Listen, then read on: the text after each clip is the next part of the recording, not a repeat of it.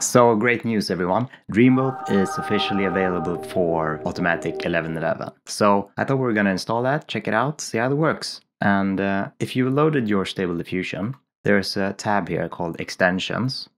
Then you can go into Available here and press Load From. Now you have all the available extensions here. And you have Dreambooth. I'm going to just push Install. That has now been installed, so we now need to completely restart the web UI. Now as you're starting this, you're going to get some more installations done, because Dreambooth is going to be automatically installed for you. While this is installing, I got something for you. A friend of mine used to install kitchen work surfaces, but he was arrested for counterfeiting. Anyway, this has completed.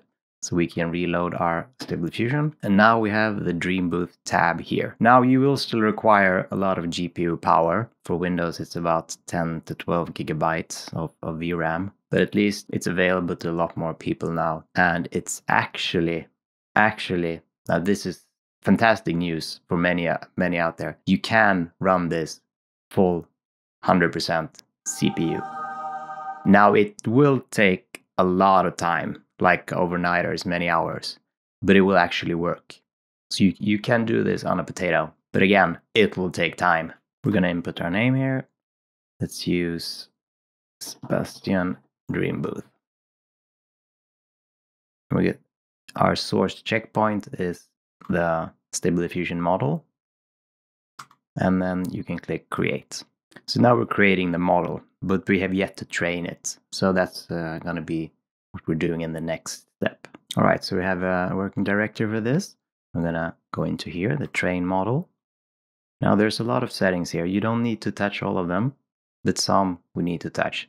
The instance prompt is the prompt that you're going to use for your model. So I'm going to use my face. So I'm just going to put myself in there. Make sure that you put something in that is not used in the training data already. You can't put like man in there. That's not going to work.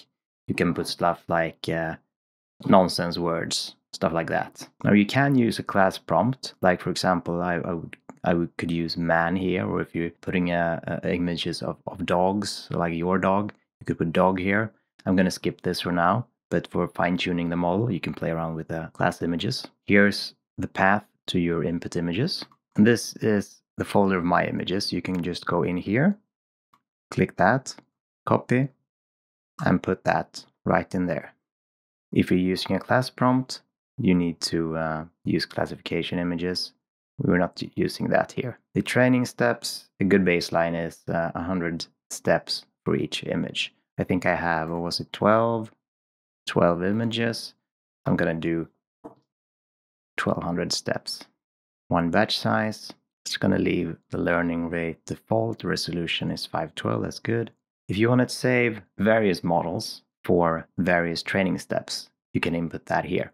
So let's say you have a training step. Let's say you have 20 images. You have training steps of 2000. You could set this to, or leave it at default at 500. That would mean you would get a model for training steps 500, 1000, 1500, 2000. You could check out different models and the training steps and how they interact with your input images to fine-tune what you're looking for. I'm going to disable this because I don't want to do that. Let's check the advanced here. Yeah, if you don't have a GPU that can handle this, you can use CPU only. It's going to be, as stated, super slow. We're going to leave don't cache latence. That's going to be a little slower, but it's going to save on VRAM. Now, train text encoder also uses a little VRAM, but it's not required, but you're going to get better images if you keep that. So if you can, try to. If you're running out of VRAM, you can uncheck this. Again, to save VRAM, you can check 8-bit Atom. Center crop here is if your images are not cropped to 512 by 512. It's going to automatically crop them.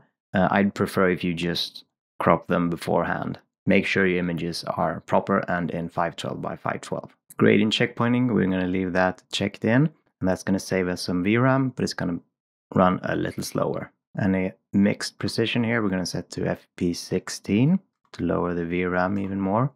And the rest here are more advanced settings, so just leave them as default for now, unless you really know what you're doing.